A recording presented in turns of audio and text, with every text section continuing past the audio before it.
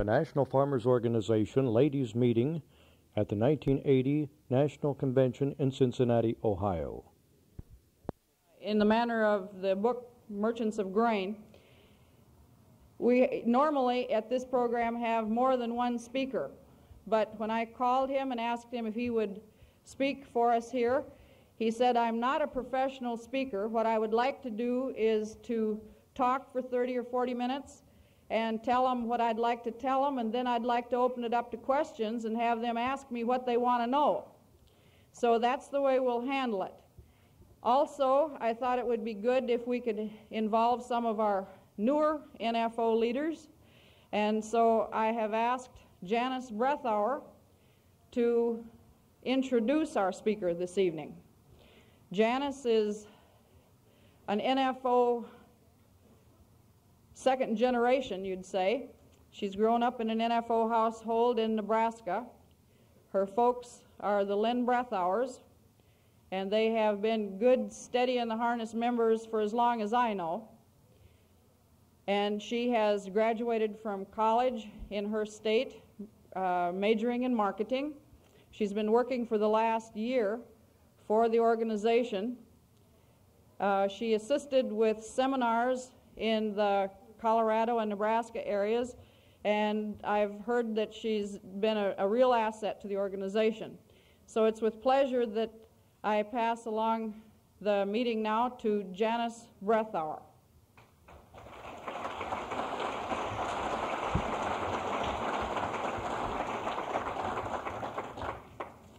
I'm certain that you all recognize this book. We've used this book as a resource text these past months in the organization. Thank you. This book actually reflects the amount of power and the profits of the 5 giant grain companies, 5 privately held companies at the heart of the world's food industry. I think it's interesting that the author's investigation into this global trade actually reveals the trading of food commodities for the very first time. And the book tells us about not only the men and their personalities, and reveals to us that there are 7 families that own a large share of these companies, but it also introduces us to the grain business. It gives us some idea what its mysteries are. It gives us an idea of how colorful the business is, and it gives us a great deal of folklore also. I think that the book, The Merchants of Grain, actually makes it clear to us just how very, very important grain is as a powerful political tool. We can see how closely the grain company's growth is kind of interwoven to our own growth here in the United States as a grain power. Over the past year, we've had a seminar that has introduced us to several variables that actually enlighten us to the fact of how powerful grain is to other parts of the world as well as ourselves. We know grain is food or primary energy. We've looked at this in a relationship to actual population growth, and how the population growth is not an only factor in this, but we're also looking at how there are greater demands placed on this, kind of in a compounding sense. The world's diet is actually changing. People are demanding more red meat in their diets. And we're also seeing another factor that is occurring worldwide, and that is that there's a great deal of movement from rural areas to the city. Urbanization. What is actually taking place is there are fewer of us in rural America actually putting food on the table of larger and larger numbers in the cities. Currently, the author of this book is covering agriculture for the Washington Post. He informed me this evening that his education hasn't stopped with the publication of the book. It's ever continuing.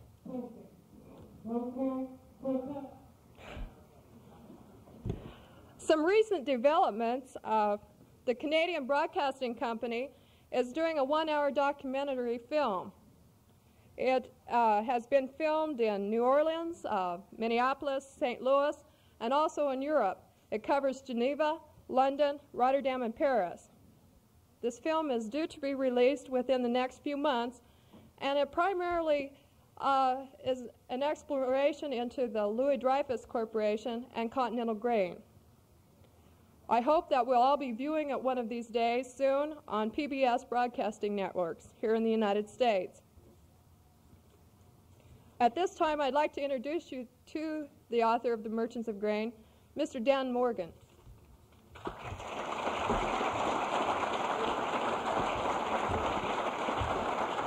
Thanks. Thank you, Dad. Is this coming through at all? I'm a little taller than Janice. Can you hear me? All right. How's that? Better? Stay real close. Thank you very much, Dorothy, and thank you very much, Janice. I don't know if you haven't left me with very much to say. I've just about covered the subject of my whole book, so I can just about tear up the speech.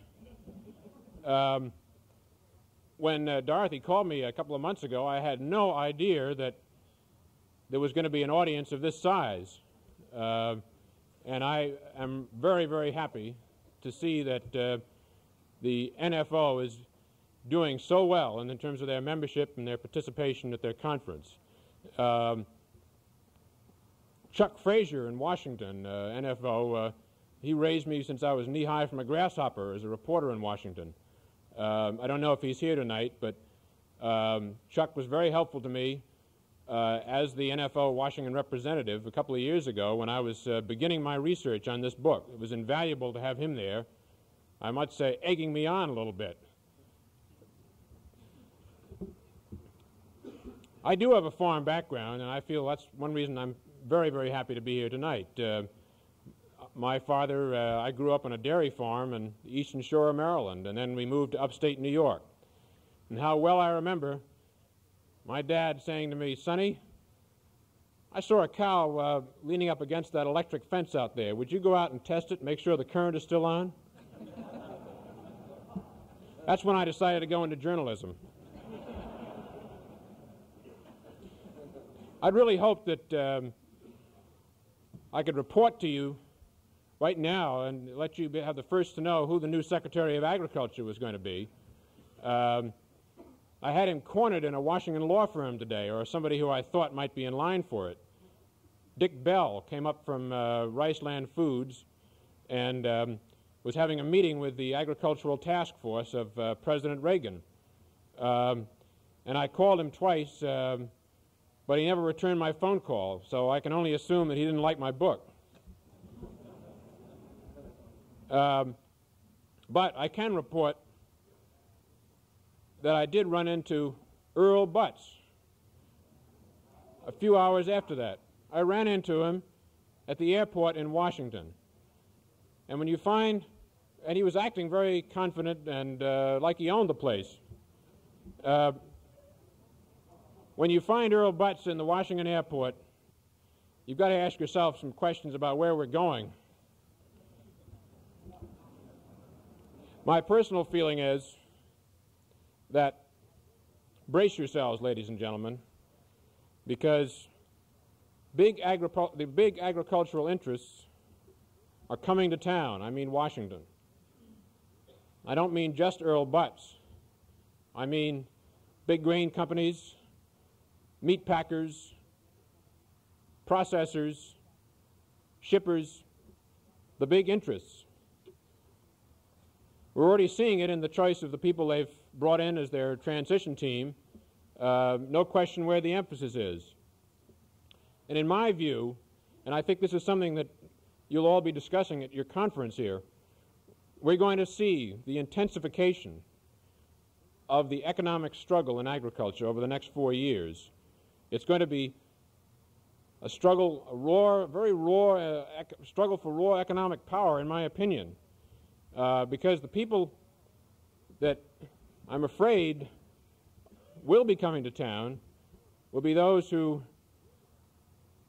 are interested in trade and maximum exports, in the processing side of agriculture, in the industrial side of agriculture, and that those interests are going to take precedence over soil conservation, price stability, the security of small farmers, and the security of our transportation system. And I think that I'm worried but very excited about being in Washington, because I think that as a journalist who has an interest in agriculture, we're going to see conflict of a kind we've almost never seen before, as this struggle, this intensifying economic struggle, continues. It really begins in January. Well, how did we get to this kind of a struggle? Usually when I've heard discussions of the history of American agriculture, it's always been done in terms of the farmer. We had X number of farms in 1860 and X number in 1880 and so forth and so on. So let's just for a second, I'd like to take you down the historical path from a little different perspective. Instead of looking at the farmers, let's look at how one of these very large grain companies grew through history. Cargill might be a good example. It's based in Minneapolis, and it's right in the heartland. It started very, very small back in the middle of the 1860s. Just small country elevators on the railroad lines that were pushing west. The wheat culture, it was right in the middle of it then. Will Cargill, the founder of that company, built himself managed to get connection to the Milwaukee bankers, to the Minneapolis grain millers, and of course to the railroads. And through these connections and his own skills as a manager and businessman, he built up the beginnings of Cargill. By the end of his lifetime, he was buying grain from the farmers and selling the farmers coal, which he'd hauled in from his own boats on the Great Lakes. So Cargill's history after that is, it was one of relatively slow growth. An inland grain company, buying and selling grain, involved in some other businesses and that sort of thing, but relatively small. The European grain companies were the real merchants of grain. They'd started with the Industrial Revolution. The farmers, people left the farms at the turn of the 19th century, and they came into the cities in England, and they had to be fed. They were away from their food supply, and they turned to these big European grain merchants. But Cargill wasn't really involved in that then. They were more or less buying and selling grain in the interior. And it wasn't really until the 1940s and 1950s that, and even beyond that, that Cargill's growth began. It began as a result of the grain trade, and Cargill's, you can see its whole structure changing as you follow it down through history. Farms are getting smaller, are getting larger, fewer farmers. Cargill's getting bigger and more prosperous as the grain exports expand. And in the 1950s and 1960s, it began to move into the processing industry in a very, very big way, into soybeans, into animal feeds, and so forth. And as far as I can determine, much of this was financed by their grain trading operations, by their ability to take advantage of the food assistance programs. And what do we have now? We have, from those very, very humble beginnings in the Midwest in the middle of the 19th century, surely one of the largest privately owned companies in the world, and perhaps the fastest growing enterprise between the Rocky Mountains and the Appalachians. Number one in soybean crushing. Number two in meat packing. Number one in grain exports. A major factor in the barge trade up and down the Mississippi River. Not only owning barges, owning the towboats that pull the barges. a major factor in the animal feeding business with its feedlots in the Southwest. It's developing, trying to develop, already has developed hybrid corn seed, working on hybrid wheat, which will put it in a very commanding position, should it be successful in developing that. So you see, it's all very integrated. I might go on beyond, if you get beyond the shores of this country, you'll find Cargill, one of the largest shipping companies in the world. We were amazed to find out how many ships they had. I think they could probably make Aristotle Onassis buy them and sell them. They're very, very substantial in the shipping, in the major open ocean shipping business. They're in the Philippines. They've got coasters in the Philippines buying and selling copra. So now in Geneva, in their trading operations, don't think it happens in the Chicago Board of Trade, ladies and gentlemen. It happens in Geneva, far away in Switzerland. That is basically the center of Cargill's offshore grain operations. It is for all the grain companies, in fact. Continental has a very large office there. Bunge has a Swiss operation. Andre, which has its subsidiary company here, Garnac, is based in Switzerland. We went there this summer to the TradeAx office in Geneva, and it's an extraordinarily impressive place.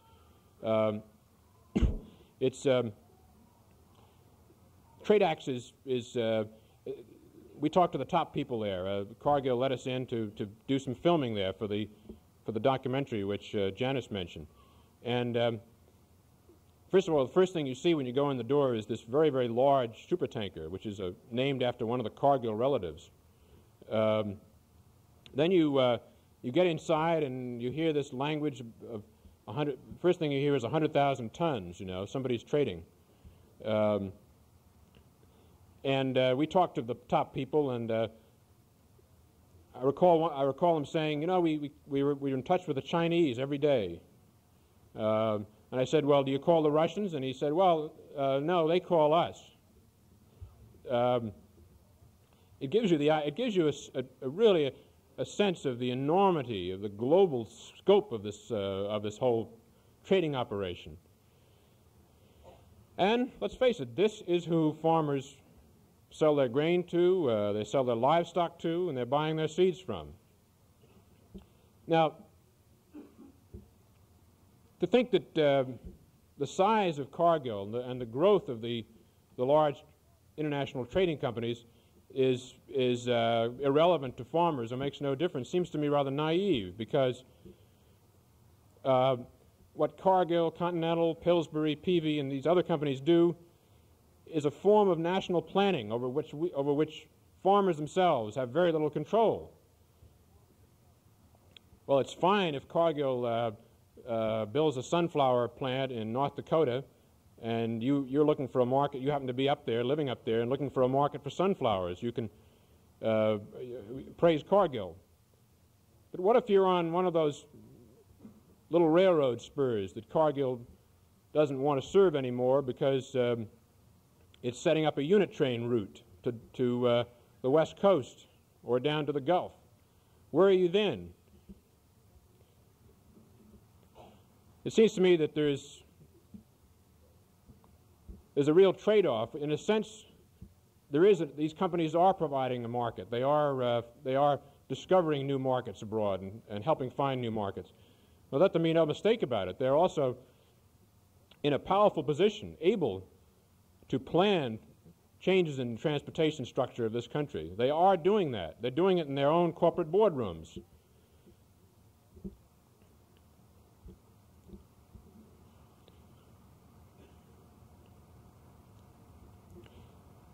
You can say that when you look at Cargill's growth, or Bunge, or Continental,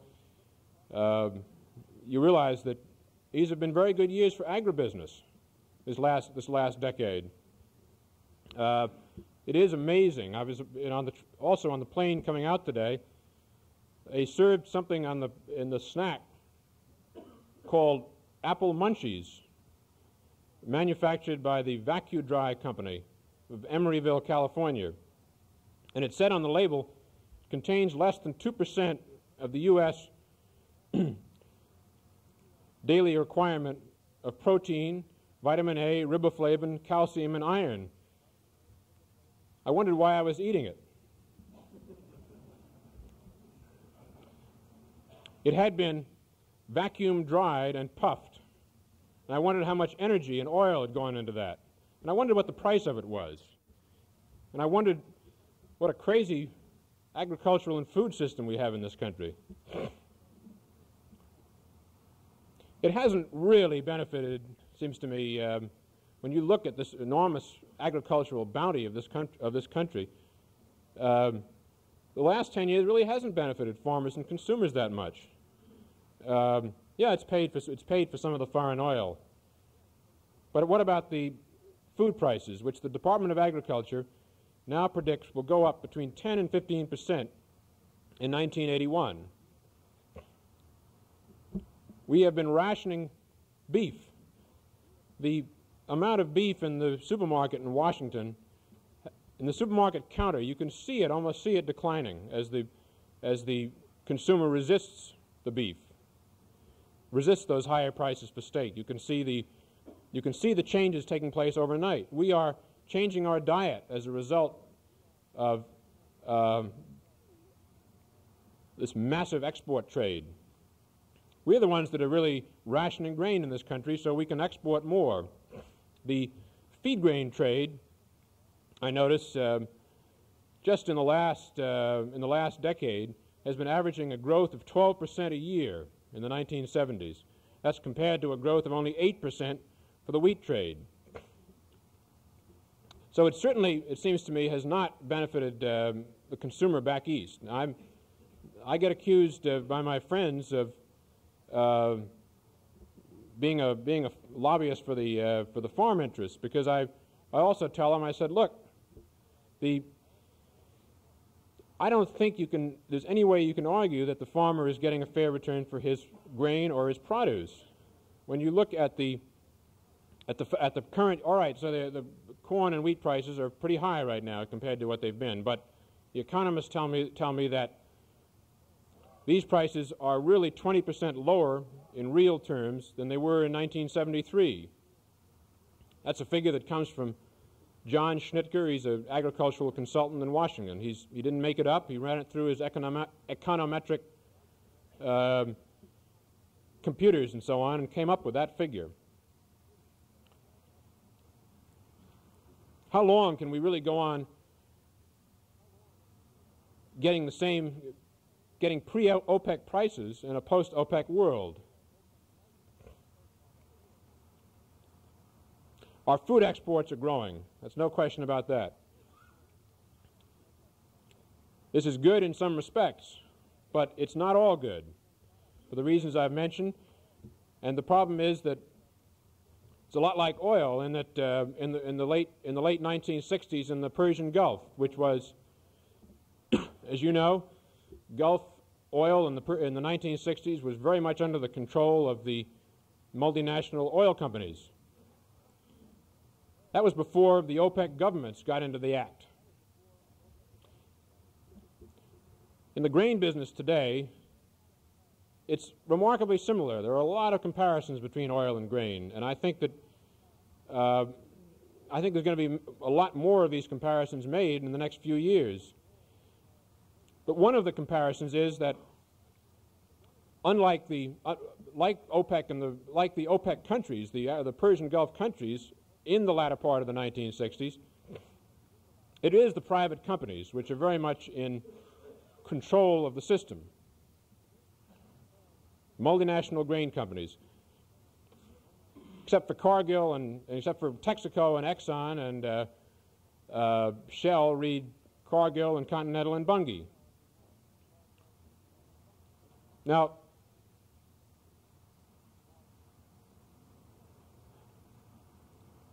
I don't think that, you know, I think that the talk about a grain cartel, which we've heard a lot of lately, I don't think there's too much political support. There's not too much political support in Washington for using food as a political weapon. I'm not sure that this country, with its humanitarian traditions, likes the idea very much, and I don't think that currently there is too much support in Congress for that, political support. But it seems to me there is support for justice, for the American economic system.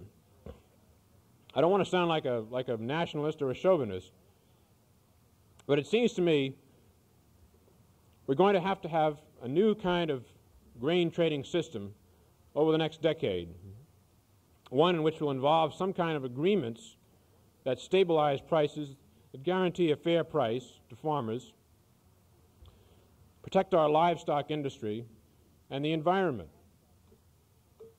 This is not a weapon, it seems to me. It's a matter of national self-interest and self-defense. Because what's happened? What's happened to our farms in the 1970s? We have seen problems with soil erosion, tremendous amount of land that has been brought into production because of the price is very fragile and delicate. Personally, I would be very concerned about the long-range impact of that. I'm concerned about the long-range impact of the central pivot irrigation systems in western Nebraska.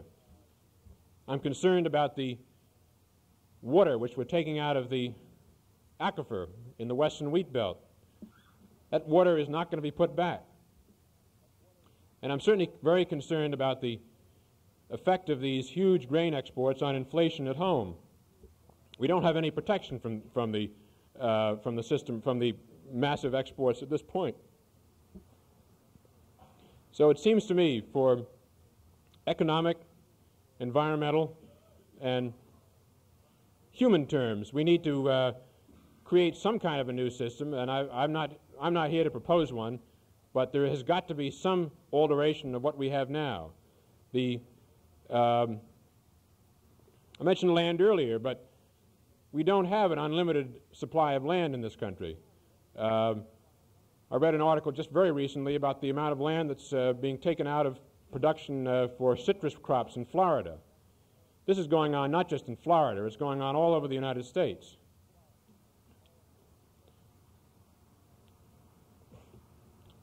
I don't think that there is, and another point, I mean, people think that these grain exports come without strain on the transportation system.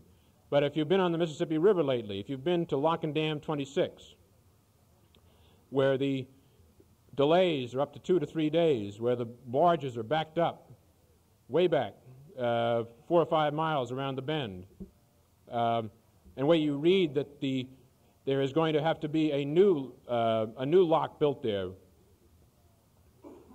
where the rivers have to be kept maintained and dredged at a cost to the U.S. taxpayer, at a growing cost.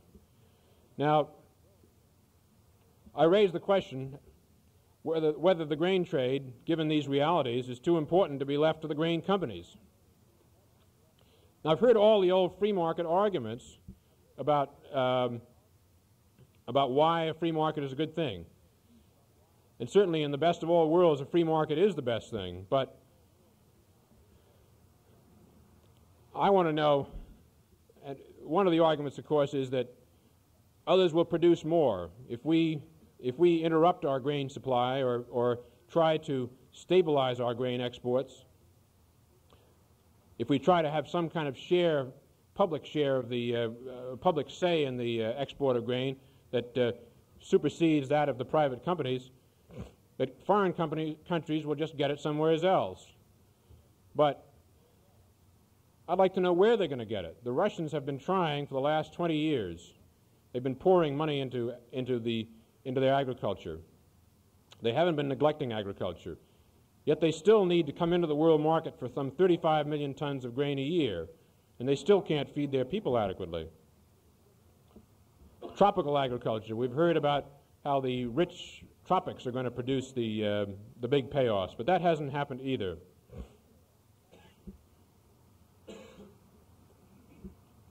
We've heard, too, that grain arrangements, such as the kind we've worked out with the Chinese or with the Soviet Union or Mexico, that these historically don't work.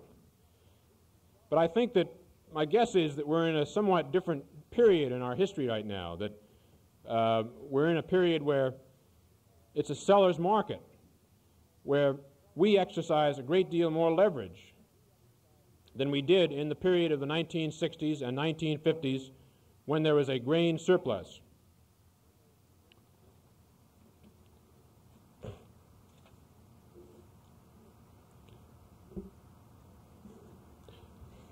I know that we started late, so I'm going to perhaps end a little early tonight. I tell you that I really do care about what happens in American agriculture. I grew up on a dairy farm in the eastern shore of Maryland, which was in the 1940s, and we raised hogs, had some dairy cows, some poultry, and my old man used to take me out on a horseback ride along the hedgerows that divided the fields. There were lots of, I have a memory of a lot of people and a lot of animals. And, well, we went back there, a few of us, a couple of years ago, and we didn't recognize the place. It was absolutely unrecognizable. The hedgerows were gone. They'd been knocked down to create new fields. The people were gone. It seemed like there was no people there. And certainly there was no animals. The farm had been turned into a giant wheat farm on the eastern shore of Maryland. Frankly, I never even knew they grew wheat there. But maybe you can, maybe we were wrong to feel nostalgic and sad for our family farm and what had happened to it. For the house that was just standing there in the middle of a wheat field. But I personally am concerned about the future. And I'm concerned about what happens when the whole United States looks like that. When the whole United States is growing specialty crops that feed into a vast global marketing system and over which the farmer has very little control. Once that grain is delivered at the country elevator and is sold and he takes his money, let there be no mistake about it, the grain is then beyond the farmer's control. It's moved into a global marketing system. And it has come under the domain of the large grain companies, the processors, agribusiness, and so on. It seems to me that that is going to be the fight in the 1980s, the fight over the control of that grain. Who is going to establish the price? I realize that weather and politics and things that beyond anybody's control, that those things have a tremendous impact on the price, and there's not too much we can do about it. Yet I also believe that this country and the farmers of this country, through their efforts, can have more say in the marketing of this grain, understanding the system, trying to see how it works, how it might work best for them. I wish you all well in that project. Thank you very much.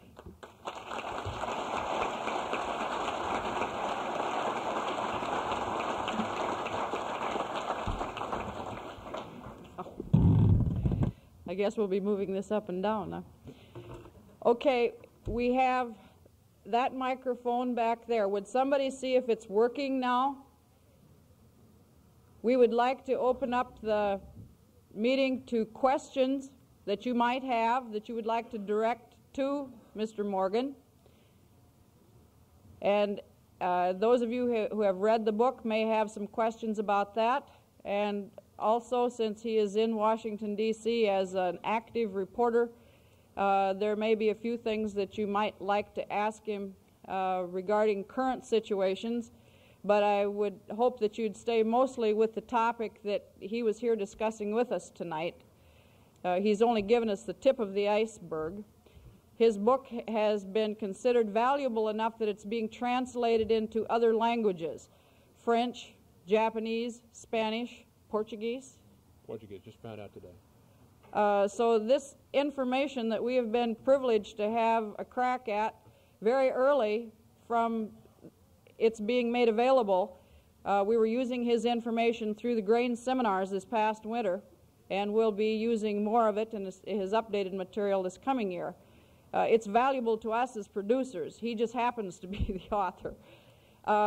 Would somebody test that microphone back there and see if it's working, please? Okay. Those of you who would have questions, if you would be kind enough to step over to the microphone so that everybody can hear the question as well as the answer. Oh, I see an old friend back there. My friend and yours. Mr. Staley?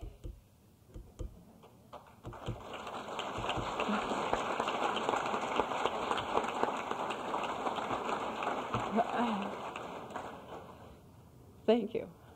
Okay. Okay, would you like to start? Okay, good morning. In your book, when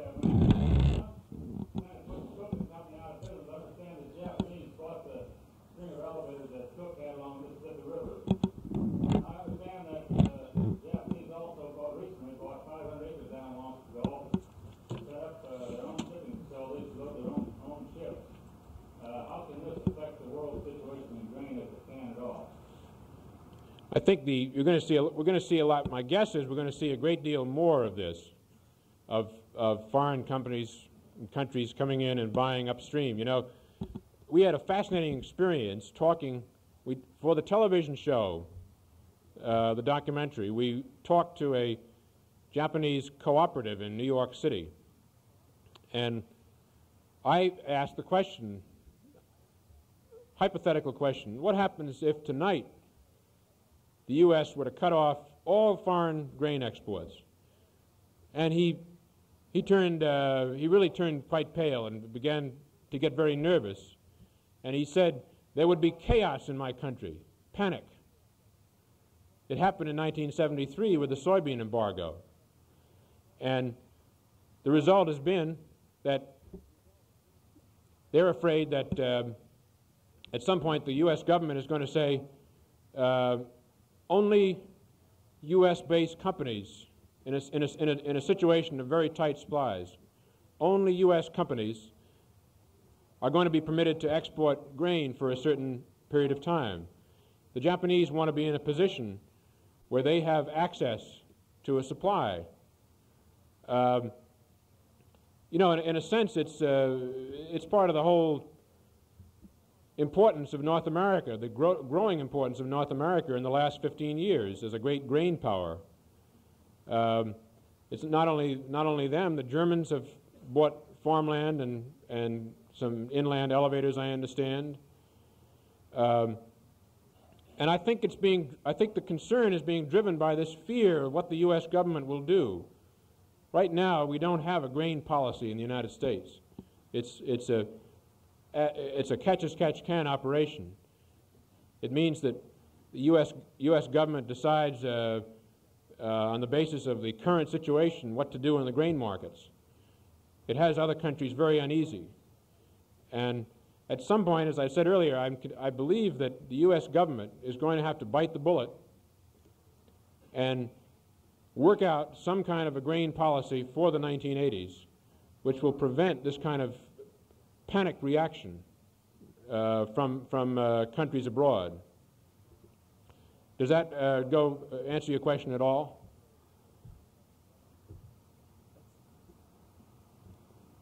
Can you hear me?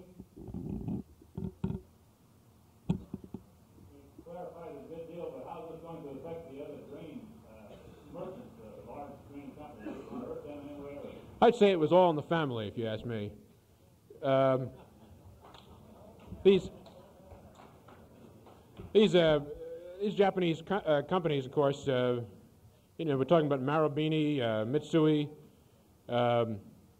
Mitsubishi, but particularly Mitsui, I believe, has also gotten involved in the West Coast business too, in Portland, elevators in Portland. But these are huge, giant companies, you know, much the same as the large grain multinationals. They do a lot of business together. The Japanese companies have arrangements, have contractual arrangements with some of the grain companies. They buy and sell. They have throughput operations in port terminals, arrangements, contracts of that sort. So I don't see it as I don't see these as competitors so much as I do just part of the same club. Do we have another question? Yeah. I'm up in Iowa, which is about a farm, like my general area. And we find farmer operators that open up elevators, and particularly one in my hometown, 5 years ago, they didn't even have storage space for, say, 50,000 bushels. But today we have storage space for 1 million bushels. And they're farming at the same time, farming somewhere around 4,000 acres, and there are 2 of them for sure within 2 miles of where I live. I mean, these resident farmers, as they call themselves. Now, where is this fitting into the picture? In other words, I'm asking out here, where's it coming out here at the tentacles and the grassroots area? What's bringing this about? Who are these? Who owns these silos? Who owns the storage?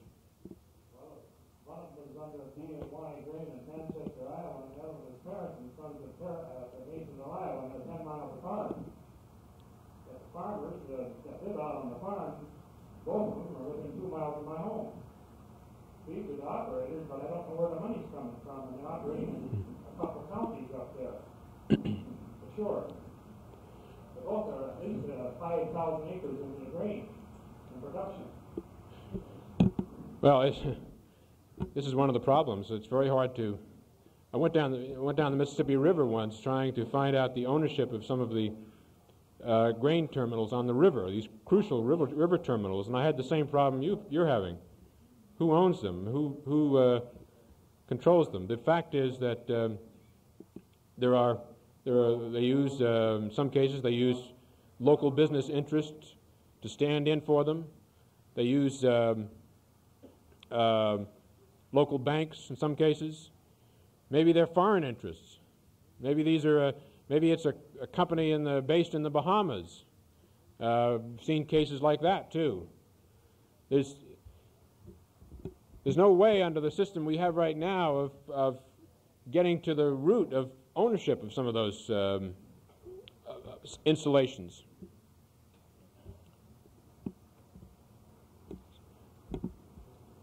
We heard so much about the Russian grain embargo.